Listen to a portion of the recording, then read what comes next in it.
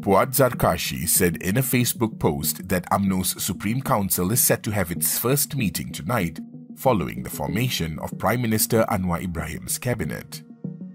He said Umno's Supreme Council must guide and provide a check and balance to the government, adding no compromising on that.